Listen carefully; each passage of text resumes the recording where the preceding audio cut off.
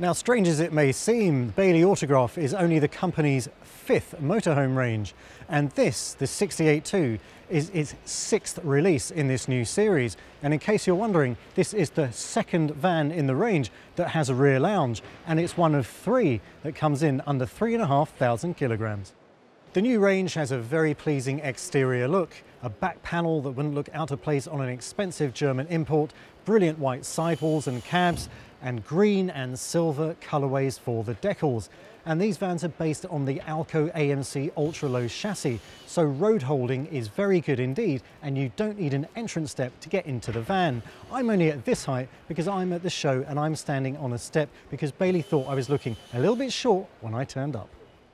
Now, the 68-2 has an end lounge configuration, and we like this layout in the UK because on occasion, when the weather's not so good, we like spending time indoors.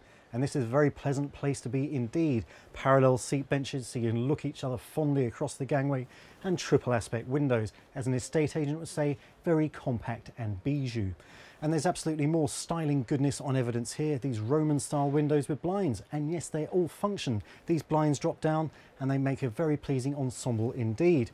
The seats are very comfortable. They have this leather configuration which is a cost extra, but the seating system is called Dream Sleep, which we shall get onto later. The support on the back is very good and the squabs are good too.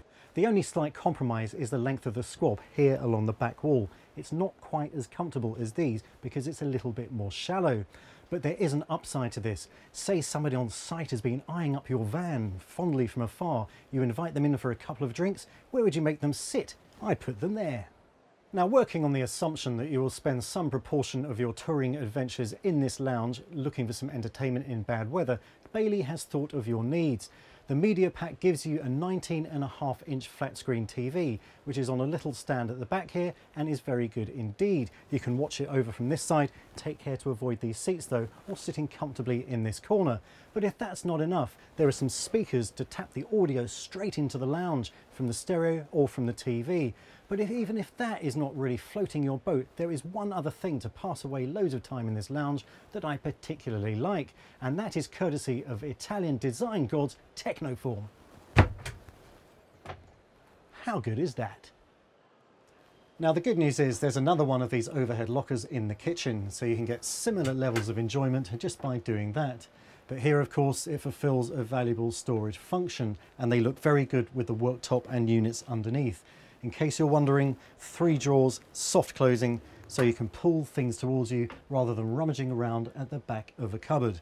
The other thing at the top here is the cutlery drawer, which basically allows you to put the cutlery at the front and tip it in very easily.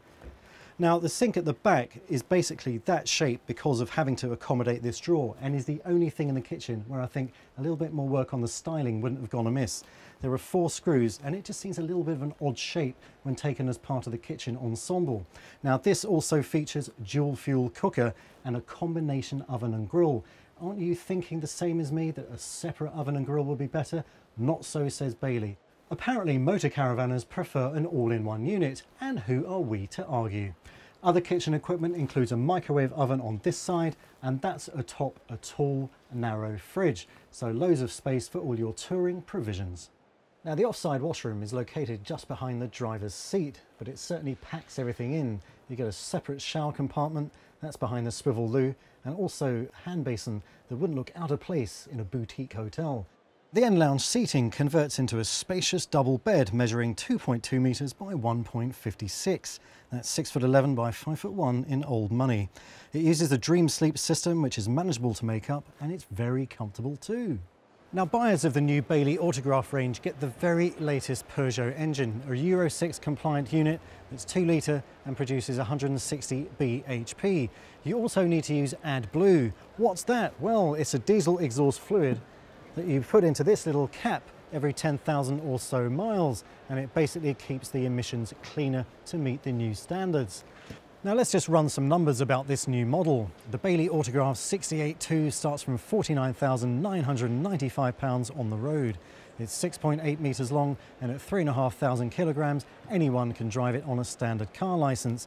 And that all-important user payload is very generous too, at 451 kilograms. There's loads of really desirable kit on board: Audi wet central heating, Technoform lockers, the Dream Sleep system, the list goes on.